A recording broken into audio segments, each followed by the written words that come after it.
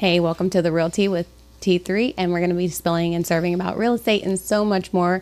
So to get things started today, I'm Tesia Harris, the team leader of Texas Trio team, and I've got my teammate and team member over here. Hi, I'm Kindra Gentges, and I'm ready to get going today.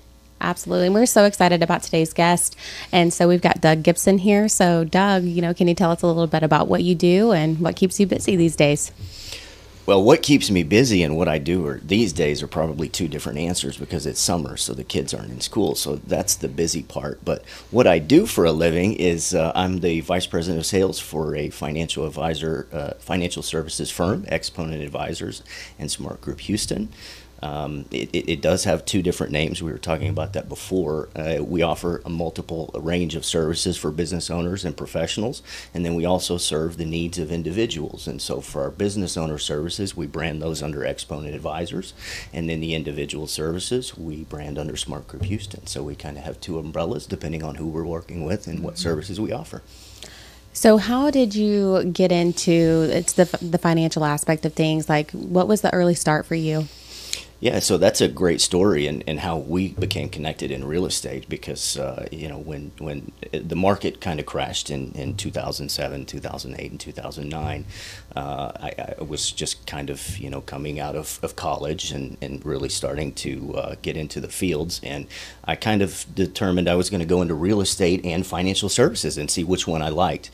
And I ended up going into financial services, but there was something always inside me that really had a passion for real estate. I just couldn't get away from it, no matter how hard I tried and the different directions that I wanted to go. So eventually what I had done is kind of incorporated real estate services and my passion for real estate into my services as a financial advisor. So, in today's market and in most clients, the real estate holdings are the largest transactions that they have in their life. And so there's a lot of strategies and a lot of things that they can do to help mitigate the various taxation that they're going to come into play with those transactions.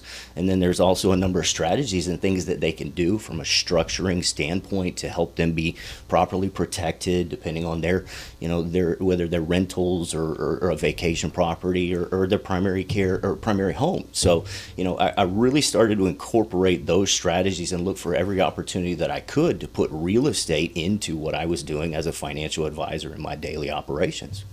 Yeah, so you said that you had a lot of real estate. Was that something from your background, or it was just kind of a yearning that you had by just every avenue that you came across? I think it was just playing Monopoly as a kid. It just, You like money. Fell in love with it, just, real estate development and property and owning things and then selling it and moving up and buying another one. And, all of that was just so attractive. And of course, yes, the money. Never any way to get around that part. That's always the driving force. As much good as we want to do in these things, obviously we want to make a living at. Right. So when you went to college, was that something that you were invested into getting a knowledge about? Or you bet. Yep. I have a degree in management and business administration with a minor in marketing. So it was always a big part of what I did. Yeah. So now you started your own business and, you went through the education, you had the drive for it. But did you notice anything as a new, not now that you're new, but when you first started as a new entrepreneur, that was a challenge that you were like, if I could look 5, 10, 20 years back, that I would tell myself to do differently? Yeah, absolutely. The funny thing is you kind of learn from the mistakes more than you learn from the successes. And looking back, I remember, there's been a number of successes and those are great. But I've always had, the memory of the failures that has kind of caused me to pivot and change and to do some different things. In reality, I wish I kind of would have started incorporating real estate and some more complex strategies into what I was doing earlier. And kind of, really deviated from the traditional path of being a financial advisor. Because I think, I usually tell people that's the most challenging question that there is that you ask me that I have to answer is, what do I do? Because what most people think of when I say the term financial advisor is very different than the conversations that you and I have had and the conversations that I have with my clients. So, because of those scope of services and the things that we do, incorporating things like like, 1031s and opportunity zones and real estate and taxation and entity structure for, real estate transactions. That's all very different than the common conversations most people will have when they talk to a quote unquote financial advisor. Yeah. So, Doug, a lot of my investor clients, just starting out, they don't know if they should get an LLC or how they should proceed. Do you deal with that a lot? Oh, absolutely. Yeah. I mean, that's a very important aspect, right? And, the conversation typically goes like this when I talk to clients. I say, well, how are you structured? And they say, well, if they do know, right, to your point, they say, well, I'm in an LLC. And I say, well, why? And they say, well, 'cause my CPA told me to, right? That's always the answer. And so there's a lot of trust with the relationship to CPA, and there's some good CPAs, but you also want to make sure that the business and the way you're structured today is effective for where you're going, not for necessarily what it looks like in this picture in time. So we always look at all of the comprehensive aspects of the client in terms of what they are doing. But what the CPA doesn't have the ability to do is look at that into the future. Their job is 12 months in the rearview mirror. That's the whole, that's their job, right? And so we're looking into the future. How many rent properties are you going to own? How are you structured today? What do you need to be structured as you grow based on what growth rate you're projecting into the future and what you really want to do and what you want to accomplish? So when you're dealing with individuals that probably have, equity in their property, and they might want longevity for their family, but you're also building business portfolios for people. So just on a time frame of working with individual customers in your experience, how much time do you need from the initial conversation through their plans do you need? That's a great question, and it really is a nuanced answer because it depends on what they're trying to do and what the strategy is going to be for entry and exit for them based on what they're ultimately trying to accomplish. As much lead time as you can get me is the best, right? Because that's ultimately going to give me the opportunity to make sure all of the T's are crossed and the I's are dotted. With conversations like 1031s and opportunity zones and 721s, there are time restrictions in each of those strategies. And when we start incorporating things that are, complex in terms of the LLCs and the structuring, it's very important to make sure that those rules are followed, because if you do one thing incorrectly and you take one wrong step and you don't file the way you need to file or document the way you need to document, the entire strategy is null and void. And so you're ultimately going to have a higher tax bill than what you potentially could have. So we like to get, 6 months is probably the minimum, I would say, in terms of a hard date. But again, as much lead time as you can get me is going to be the most advantageous, really, aspect. So, like Kindra was saying, like you have people, we have clients that are investors that are maybe just starting out, and so it's a hot market right now. Inventory's low, and so when you're looking at properties, they want to pull the trigger like immediately on something, and they may not have the time to wait 6 months to start buying properties and building their equity and net worth and all of that. So is there solutions for that if they started buying properties now, or to go back in arrear with you? Or it's like, no, we should probably halt on everything you wanted to do, get ducks in a row? So no, I mean, there are things that you can do, right? Depending on how you structure it. There are different deadlines for, LLCs than there are for people that purchase as an individual. So there are different time frames for different aspects and different people depending on how they do it. So, I would never say, especially to real estate ladies, that, if a client finds the deal that they're going to lose, don't not take advantage of that deal because it's going to impact certain things that you could potentially, could impact you on the back end. A lot of this is, hey, kind of let us figure it out, right? Bring me your situation, because that's really kind of what I get from a lot of my referrals is, hey, I've got a client that's getting ready to close next week, and they're going to have a lot of gains coming from another property, but then they're going to do another one in 3 months, or they're going to do some construction and flip it. That's really the situation that I love. That's the phone call that I really, really enjoy, because then we can go to work as a team, not only myself, but the people that I've got behind me with my firm, and really create a detailed, structured plan for those guys that are going to give them the ability to accomplish what they're trying to accomplish. And we can move fast. Obviously, the most, it's easier for me, and it's a little more advantageous if we have some lead time, because again, there are some complexities to the these things. And I don't want to throw a lot of these things that are new concepts to people the first time. It really takes them time to really be comfortable with what we're doing. But, you know, in any environment, there's ways that we can get extremely creative and make sure that the client could take advantage of those deals immediately and still do all of the things that they want from a benefit perspective and a tax perspective down the road. So absolutely. Yeah. And so while we're sitting here, you're throwing out a lot of vocabulary that we work in every single day. But just for the average person that's watching, opportunity zones, 1031s, you know, even capital gains, like those are things that we get asked about a lot. And what's your insight and your input on realtors talking about those things with people? Well, I think the question I might kick back to you is, how do you answer that question, right? I mean, you know, from I know someone at the Smart Group that can help you. Hey, that's the perfect answer. My goodness, I love it. You know, but that's really where, you know, it kind of molded my passion for real estate to, you know, my current role as a financial advisor, because that allows me to offer those things to those clients that have those questions and really get them comfortable with what we're doing to marry the world of real estate and kind of financial services, because they do go hand in hand in a lot of different aspects. And a lot of these strategies, you know, from a real estate agent's perspective, you guys, at the end of the day, you want to help and you want to provide a service to your client. And because you care, you want to give them the information to help them understand what's going to impact them from a tax perspective, but you're also somewhat restricted under what you're allowed to talk about. And so that's really where I'm able to come in and say, hey, I can help you facilitate this conversation with your client as my job, and really kind of be a bridge to getting your client the answers that they need to make informed decisions to get your deals closed faster so that you can execute the transaction that you're trying to execute, the buy or the sell, with the client. And so that's the beauty of kind of this symbiotic relationship of these two things, because it works really well together to help give your client the information.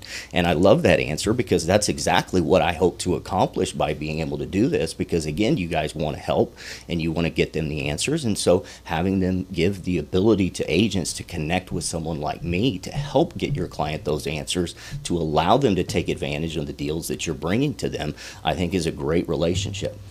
Absolutely. So you had said earlier that you have a team, like when it's crunch time, you guys all get together. Mm-hmm. So can you tell us a little bit about your team, like what all that encompasses? Yeah, you got it. And this is one of the areas that I think really sets us apart from other advisors. And again, this goes back to the challenge of answering the questions about, you know, financial advisor and trying to separate what you think of in your head to what I actually do. We have 2 CPAs that currently work on staff at our firm. I'm not a CPA, but since we're talking about taxes and real estate and strategy, that is a major, major aspect of everything that the client's doing.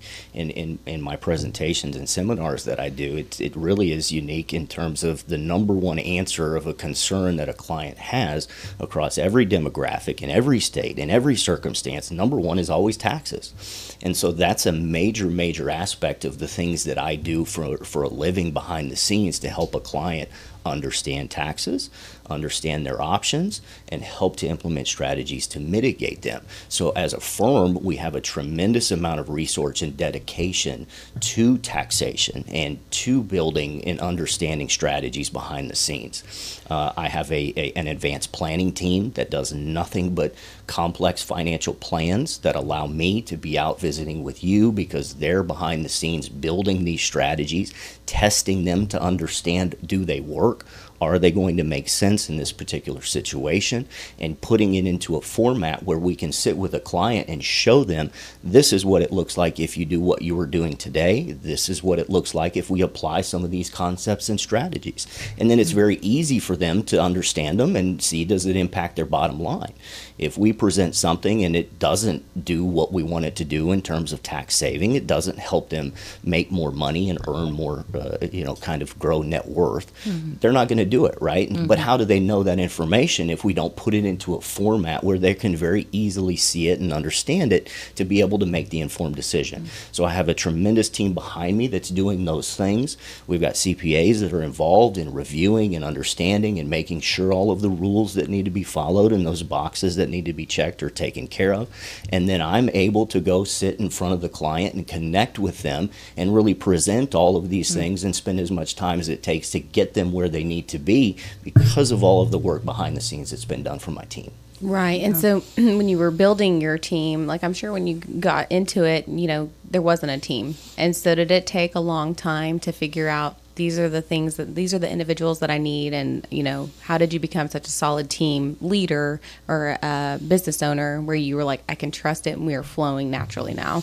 Yeah, it does take work, and it has something that's developed over time because you kind of start as an advisor with a lot of autonomy. You can be your own silo if you want to, and so it's really something that ramps up as we grow and as we move into new things and new strategies. We understand, hey, I need somebody to be able to do this, and so we bring on another team member to be able to do those things. As taxes started to become a more significant component of all of our planning, we started to bring in the resources to be able to review tax returns, to understand the complexities, make recommendations. So it kind of happens organically, just like any other business. As you become larger, you start to service more clients, you start to generate additional income and revenue, you add other product lines, you start to build that team and really bring the people in behind you to be able to support that, but then also to take you into directions that you want to go in terms of new services based on interest.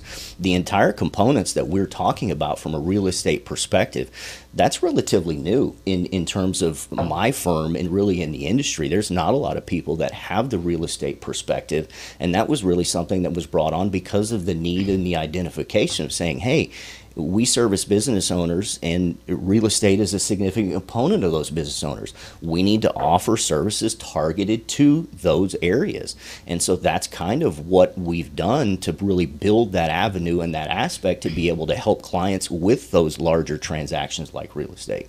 Yeah, so you got everything and you kind of developed your niche of like talking to real estate agents because they're working with the people that you need to be working with on a regular basis. Yeah, and again, it goes back to the from our perspective, the two largest transactions that clients will typically have is their business and their real estate. Right.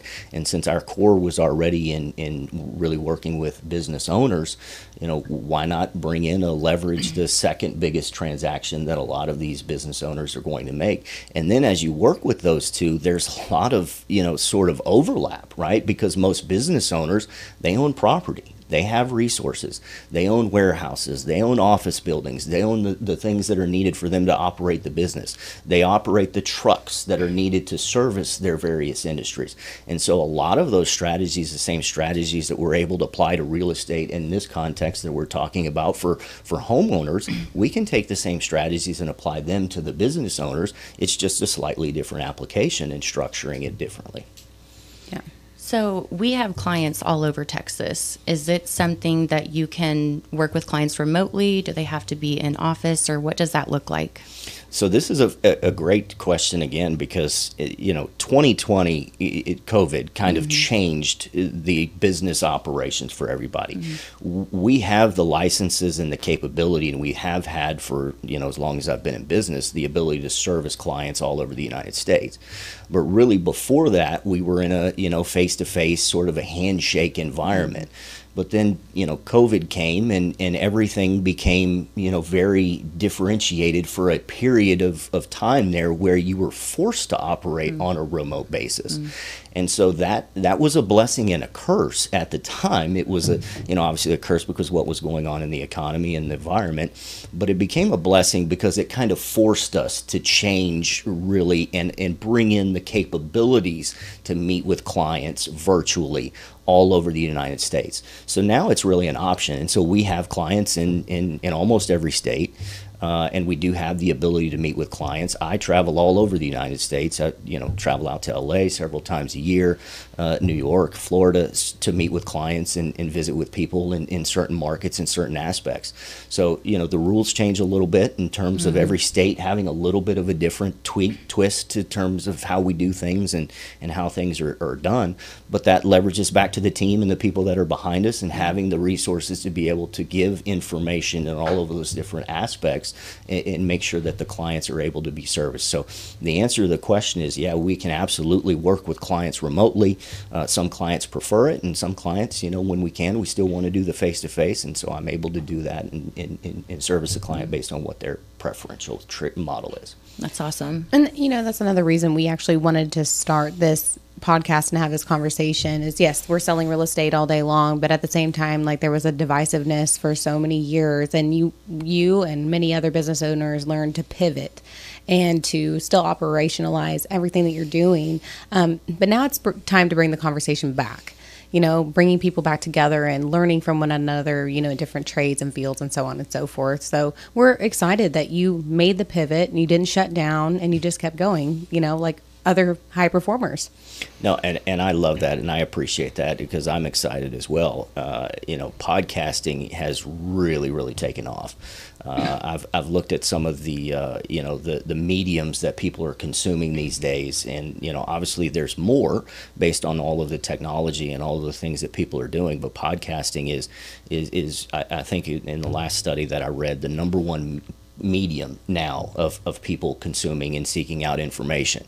And to be able to have people like you that are incredibly distinguished, very knowledgeable professionals in real estate and in your markets, to be able to bring that knowledge and reach your clients at their convenience whenever they want to listen, right, is fantastic. Because you can't pick up the phone and call a real estate agent in the middle of the night with a question about a property or something like that. But if you can access the information from home on a podcast, especially from people as qualified as you are, it's really, really terrific. And so it's resonated, and that's why the industry as a whole has taken off. Mm-hmm. Absolutely. And whenever you are working on things as far as like projections for yourself, like, are you doing annual reviews, or are you looking back on a quarterly basis with your team? Just like, because you've obviously made adjustments through the years and you're growing and expanding, where do you see yourself in the next 5 years? So, we're in the process of relocating to a new office. We're going from, a moderate space to a very, very nice building here in Houston. We're almost tripling the amount of space that we have, just because of the growth that we've had in the past, but also with the growth that we project in the future. So we're constantly bringing on new qualified people. In our market, with the clients that we serve, we really are at a place where we can be selective with talent that we bring on. And so we're always, quote unquote, hiring, but we're looking for people that are distinguished, that have, the knowledge and the skill sets to fill some of the gaps in the areas that we want to move into, to continue to service our clients at an extremely high level and offer creative solutions. And so, this is all part of the growth trajectory, right? When I first joined Exponent and Smart Group 3 years ago, and where we are today and where we're going to be in 6 months, it's just been tremendous. So the firm has had significant growth, and it's because of great relationships working with people like you and our clients, but also the strategies that we offer our clients are very different, and it's resonated. And the biggest challenge that we typically have is getting this message about the things that we're able to do differently out to people, because once we have clients for life. We have clients that are third generation clients. They started the business 70 years ago. They sold it to their kids. The grandkids are now run. So those are clients that we've had for a very, very long time. And with the ability to be able to do that and continue to service that is really a testament to the strategies that we offer, the knowledge and the skills of the firm For a lot of other advisors, it's a performance and a fee-based question. I never lose a client because of fees and performance, even though I'm not the cheapest guy on the street, because the value that we bring in other areas, it's not about, hey, this advisor's given me 10 basis points less on their management to their account, and they've outperformed by 1% over the past 3 years. I don't have that conversation because I'm saving the client 10 to 15% a year on their tax bill, so they really don't care, what the fees are to a certain extent. And I say that facetiously because we are competitive, but we're not always the cheapest solution. But we bring a tremendous amount of value on the back end for everything that they're doing, and so we don't have the typical conversations that a lot of other guys will have, trying to undercut price until you're ultimately what you're going to end up with is an advisor who's not servicing you because they're not being rewarded from a compensation standpoint. So we don't even have those conversations because of the relationships that we have. What is the greatest success story? I'm sure there's a lot over the years, but what has been like just a memorable story with a client that you were like, okay, this kept me in the business, or this is why I love it? I think it's actually one that I'm working on right now. I mean, and a lot of these things, due to the complexities, we talked earlier about the conversations that clients have, and they call me with problems, and they say, hey, this is what's going on. I've got a big problem. Help me fix it. And so this client is tremendously successful. But like most business owners, they spend 99% of their time in their business. So the operations, in terms of, a lot of these other things that go unnoticed, they pay their taxes, they do what they're supposed to do. And unless they're being creative, they're not really taking advantage of all of the opportunities they have because they're so focused on their business, right? Their business is their baby, and that's where all of their attention goes. So we came into this client, and they were just, a basic S corporation, structured, profits flowed to the owners. We have taken that simple aspect. We have created, I think, 6 or 7 different companies out of this one basic operations of a roofing company, and we have structured them to effectively protect them on a legal aspect, but also on a tax aspect. We've saved them, a lot. I won't put percentages or numbers on it, but we saved them a tremendous amount of money every single year on into the future, and put them into really to be comfortable knowing that they're protected from a legal aspect. If someone falls off the roof or from a lawsuit, they can't kind of connect to the other businesses. So we've shielded those from liability. We've saved them a tremendous amount.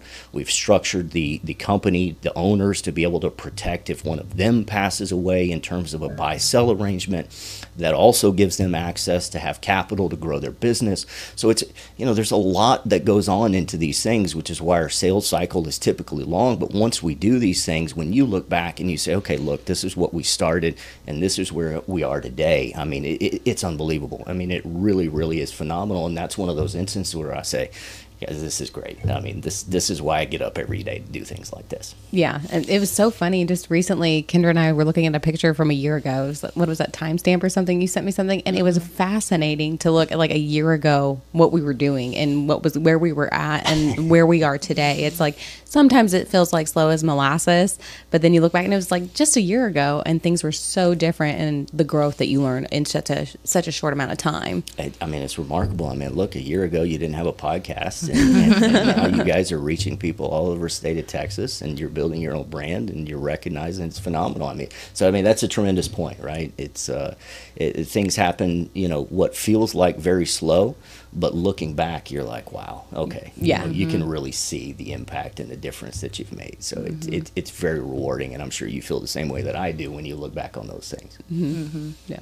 Going back to that story that you were just telling about the roofing company, like I was getting excited as you were saying, like, I did this. Like, can I have part ownership in the roofing company? Hey, I got to get mine first. Can I sneak a little bit in there for me too? Yeah. Like, that's just so awesome. That has to make you feel so good, like just doing so good for your clients. Because I know, like, when we have a successful deal, like we party inside, like it's so awesome. And you have the perspective, to know what it's taken, because clients don't see a lot of the stuff that you do, right? So when you get to see kind of the start to finish, you have the perspective of knowing everything that went into it behind the scenes. The client just saw a property bought, a property sold, they see the bottom line, where you see everything that it took to get that to where it needed to be, to get that deal across the finish line. Yeah. And it's so good. I mean, it really is the best feeling in the world. And that's, kind of goes back to the point that you want to help people. I mean, you started to do what you do. You liked real estate, but you really wanted to help people in that particular industry. And the same feeling that I have, because it does take a tremendous amount. I mean, if you were able to actually see all of the things behind the scenes that it took to get that client from start to finish to where it needed to be, I mean, it is incredibly remarkable. But that's the same thing that we do, really every day, just maybe on a different scale for different clients. But it's all important, right? So, we don't, the higher net worth clients and the lower net worth clients, if that's a thing, we treat them all the same. And the satisfaction that I get from helping that client achieve their goal is no different than the satisfaction that I get from, my number one clients or number two clients or whatever the case may be, because it's all about what it does for them and the impact that it has on their life and the success that it's able to help them achieve. That's really where it becomes rewarding. Absolutely. So you have a background in creating a profile for someone, and like you said, there's so much that goes into ebbing and flowing and creating that tapestry for a client that ends up being beautiful. And when you have a hard time, like, what is it that you do to get out of a rut or to have a breakthrough that you maybe have learned over time, like you have to do this to get back on track? I mean, in these type of things, with the complexities that we just talked about, they are slow. And, with business owners and people that are successful, they're extremely busy. So time is really their most valuable commodity.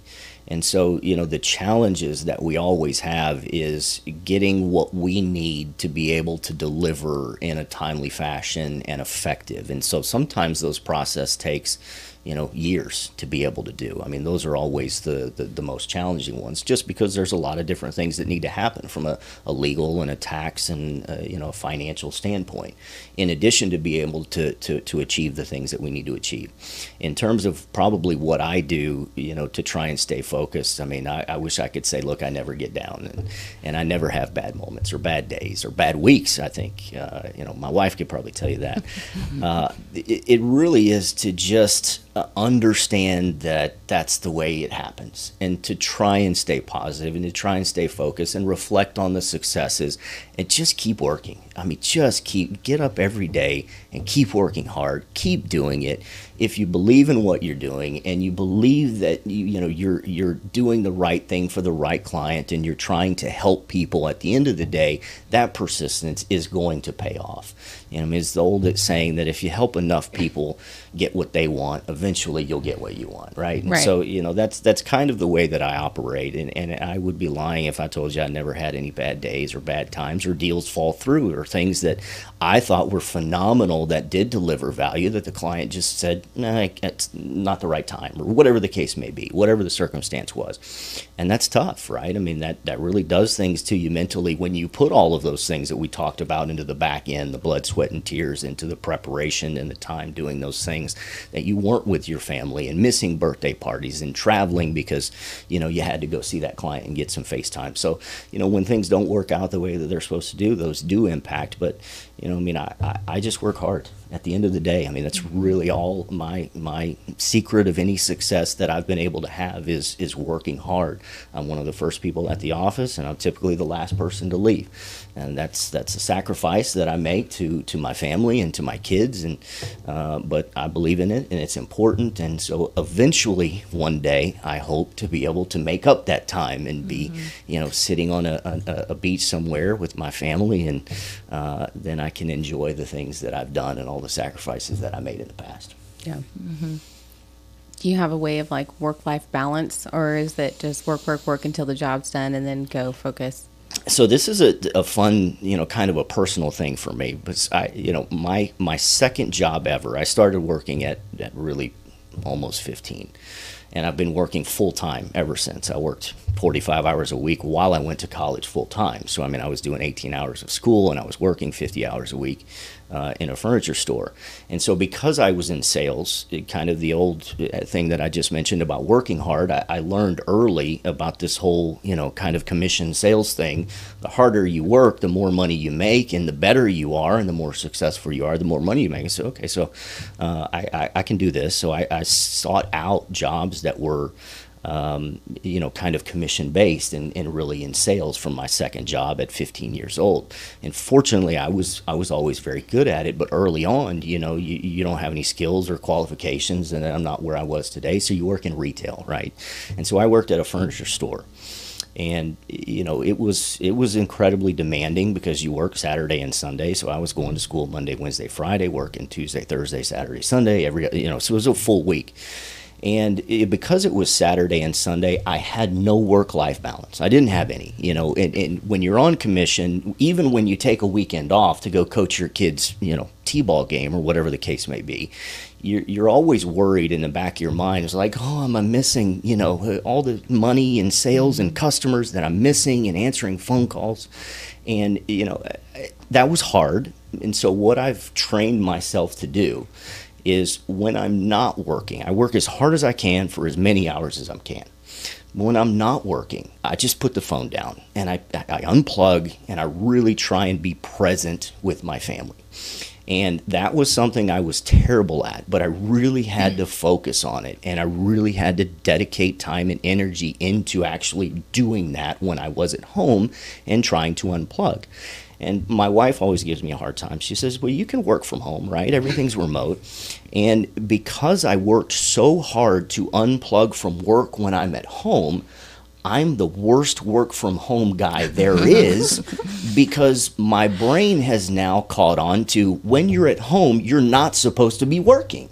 And so, it was a challenge for 2020. Fortunately, we were, in financial services. So we got, whatever that exemption was, I was able to continue to work in the office and put in full, my full work week and service my clients. But I don't work from home very well. So how I do it is really a trained process over the last 15 to 20 years to really unplug when I'm at home. And that's how I'm able to keep sanity. Now, this doesn't work for everybody, so everybody's different, but that's the way I've been able to do it. So, when I work really hard and I work really dedicated. And when I'm at home, I try and be at home. Yeah. I mean, I remember my first year in real estate that I had a goal of the units that I wanted to sell. And, I surpassed it of selling. I wanted 34. I sold 36. And so, but then I looked back and my kids, I could tell that, they were little. So, not resentment because they were so small, but it was just like I realized that I had taken that away. So I respect what you're saying and empathize with it as well. It's like you have to come up with, these are the hours that I'm on, and these are the hours that I'm on as a parent, or I'm on as a spouse, or whatever that looks like, and toggle that on and toggle it off as needed. Yeah, and it's different for everybody, right? I'm not saying I would never tell anybody to take what I just said and apply it to them. Right. You really have to, I guess it all goes back to the conversation that we had in the beginning was, successes and failures. This is something I learned by failing at not being present when I was at home and not being able to unplug from my work when I might have been missing out on sales or things or opportunities. So, now I just accept it. And, I just learned to be at home when I'm at home. And that's something that everybody is going to have to kind of figure out for themselves, right? For you sold 2 extra houses, but was the cost, of doing that and the time away from your kids worth it to you? And I could never answer that question for you. Right. You're the one that has to decide that, just no different than anybody that's listening is able to answer that for them. The only thing that I would say is the only way that you're ever going to know is to try different things and to change your routine and see if, because I'm the biggest routine-driven guy in the world. Yeah. And changing my routine is hard. There are little things that I just can't change because that's the way I've been doing it for so long. But there are times when I find out I'm forced to change from my routine, I actually go, oh, you know what, that's actually better. I wish I would have stumbled onto that a long time ago. And the only way that you would ever know that is to try new things. And so figure out what works and what doesn't work for you. Force yourself to do different things. Something as dumb as take a different way to work. You know, we all drive the same way to work. And this is one of those things where I learned it was an accident and I was forced to drive a different way to work. And I went, wow, you know what, this is a little better actually. So, you know, little things like that. If you don't try new things and you don't try to adapt and break your routine intentionally every now and again, you may never know that there's something tremendous out there that you could stumble upon. Yeah, I love that. So I want to dive back into the ins and outs of what you're doing every day for your clients. And so to the three things that I kind of threw out earlier. One thing that we know about, and we mention it to a client, and then we have to kind of shut it off, is a 1031 exchange. Can you give like just a little bit of insight into what that looks like and benefits you've seen from that? You bet. Yeah, 1031 exchange is a way for a client to reinvest basically any capital gains or proceeds or profits they're going to have that would cause them to have to pay taxes or capital gains taxes into another property. And, you know, the government has basically said, hey, we want to continue to encourage you to buy property and to continue to reinvest in the community in specific areas. So a 1031 is a way for a client to take the proceeds that is above any exclusions or basis and reinvest it into another property, and you can continue to defer your capital gains taxes. Now, this is a fantastic thing because who doesn't like to save taxes? But you also, again, have those rules. You have to identify a replacement property within 45 days, and you have to close on that property within 180 days. So you do have to make sure that you have some things in place to be able to cross those T's and dot those I's, and that's where we have what's called a qualified intermediary that helps facilitate that. They're basically the rule keeper for these type of transactions. And so a 1031 is a great strategy for people that enjoy and like real estate because it allows you to continue to invest in more properties and defer any taxation that you would have on that property on the sale of the initial property. A couple of things that you always want to be cognizant of, though, is if that train ever ends, you do pay all of the capital gains taxes on the sale of the final property, in addition to all of the deferred capital gains taxes from the original sale. So, you know, we will like to recommend clients, you know, really continue to do this until it's the quote-unquote end of plan. And eventually your beneficiaries would get a step up in basis on the property and you would have never paid capital gains taxes. So there are a number of applications where this strategy makes a tremendous amount of sense. And so that's one of the things that we always look at for the potential opportunities for clients for tax savings. What about opportunity zones? Yeah, opportunity zones, I can't speak enough about opportunity zones and the tremendous advantage that they offer. These are, 1031s have been around for a long, long time. Opportunity zones have been around since 2017. So they're relatively new. And because they're new, a lot of people are not familiar with the strategy and how much of a tremendous benefit it has. For those who are not familiar, an opportunity zone is an area that the city has designated and the counties have designated and the states have designated that are targeted for investment. And so the government, like 1031s, has said, hey, we want to encourage people to open up businesses and buy properties in these specific areas. And in order to do that, we're going to give you the ability to save the capital gains taxes and avoid taxation by investing in these specific areas. And so it's a tremendous advantage in this particular aspect because this is not only a real estate aspect. You can do businesses inside of these opportunity zones. You can also bring capital gains in from any other area, like cryptocurrencies. That's a big one. With the success of cryptocurrencies and art and collectibles, any capital gains are eligible for investment in opportunity zones. So it does not have to be just real estate like it does for 1031s and 721s. So it gives you a lot bigger opportunity to defer taxes on different strategies. We see a lot of clients who have, options. They've been with ExxonMobil for 30 years and they've got Exxon stock that has a tremendous amount of taxes inherent in it if they sell it. And so what this will do from a planning perspective, we see a lot of concentration. We say, hey, if something happens to Exxon, your personal wealth is at a tremendous amount of risk. But the challenge is if they sell it, it's going to generate a lot of taxes because of all of the capital gains and the growth in the stock. So we can apply an opportunity zone investment or strategy for that client to help them reduce some of the concentration exposure in some of their ExxonMobil. And I'm just using that as an example because that's one area that we see with a lot of people that have these highly appreciated stock options. So being able to take those taxes to liquidate those holdings and take that and invest it into an opportunity zone, or to start a business that's in one of these opportunity zone areas, this gives them the ability to invest in another asset that they can grow. And as long as they hold it for a period of 10 years, any appreciation is completely tax-free.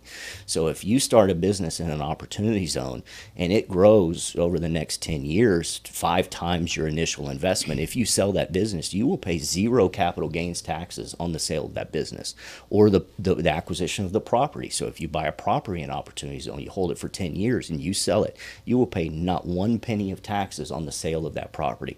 So I'm a huge fan of opportunity zones. It's still very unknown for a lot of people. And the people that do know it a lot of times have some misconceptions about the potential quality of areas. There's 8,700 opportunity zones. There's some, in very appealing parts of Houston, or where we're, couple close to here. So there's a tremendous opportunity to be able to grow and build wealth inside of opportunity zones. And it's just another, sort of club in our bag that we can help a client implement in the right circumstance, and we help them structure appropriately to take advantage of all those things if the situation warrants, based on what their goals are, to be able to do those things. Where do you mentioned cryptocurrency. What do you see that as far as a player and as far as real estate and what you do? What's your feedback on it? Yeah, I mean, from a cryptocurrency perspective, I don't think there's anyone that wouldn't say it's the wave of the future in some capacity. Now, I don't know whether that's going to be, a different currency that the government's going to create and back, by the Fed. That's probably the direction that will go. But there will always be some other cryptocurrencies out there that have utility, like Ethereum and Bitcoin. Those are probably the 2 biggest and the 2 most prominent these days. And there are people with quite a bit of, that were early adopters in Bitcoin 8-10 years ago that have millions of dollars of gain and profit. So that's where it would overlap for me from an investment aspect. We're in risk management and mitigation when it comes to investments. So I've got clients that have all of their net worth in cryptocurrencies that I cringe at because, again, they're overly concentrated in areas that are probably too risky, but they believe in it, and ultimately it's up to them, right? And then there are, clients who aren't quite there yet that don't understand it, and, that's the other end of the spectrum. So at the end of the day, we want to help the client, help them achieve the goals that they have that are personal to them. And literally everyone is different, just like a fingerprint or, anything like that. The circumstances are always personal and unique to them.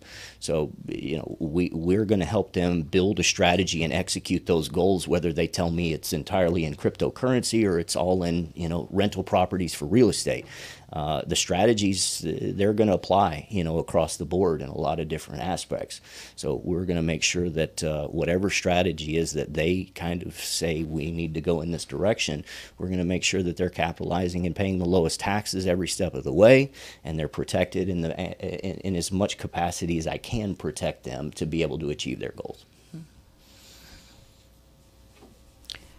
Moral of the story, have Doug Gibson on speed dial. I would love it. So yes, absolutely. And if you need my number, these 2 ladies can definitely give it to you. But I love it. I'll put that on the back of my business cards. We'll put it on definitely description of what's your website, but we'll put it on the description, or what's the best social handle for people to find you? So I'm pretty easy to find on social media. I have LinkedIn and Twitter and Instagram, Facebook, all of them these days. It's my handle is at Doug Talks Money.